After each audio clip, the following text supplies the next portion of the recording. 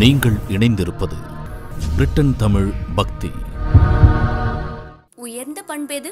மற்றவன் குணம் எப்படி இருக்கிறது என்று ஆராய்வதை விட உன் குணம் எப்படி இருக்கிறது என்று பார். அதுவே உயர்ந்த பண்பு. தேங்காய் உடைத்ததும் வெண்மையான பருப்பு தெரியும். மனதை சுத்தமாக வைத்துக்கொள் என்பதே தேங்காய் உடைப்பதின் தத்துவம். குளிக்காவிட்டால் நஷ்டம் நமக்குத்தான், தண்ணீருக்கல்ல. அதுபோல் கடவுளை நினைக்காவிட்டால் நஷ்டம் நமக்குத்தான், கடவுளுக்கல்ல. எந்த வேளையும் கடவுளை நினைக்க வேண்டும். காலையில் எழும்போது, உணவு உண்ணும் போது, இரவு தூங்கும் போதாவது அவசியம் நினைக்க வேண்டும். ஒரு விதை பலவாக பெருகுவது போல நல்வினையோ தீவினையோ நம்மிடம் ஒன்றுக்கு பலவாக வந்து சேரும். அதனால் நாம் செய்யும் செயல்கள் தூயனவாக அமைவது நல்லது. நாம் கடவுளின் சன்னதியில் தான் வாழ்கிறோம். அதனால் நல்ல சிந்தனை, சொல், செயல் என்று நம்மை இறைவனோடு மட்டுமே தொடர்புபடுத்திக் கொள்ள வேண்டும்.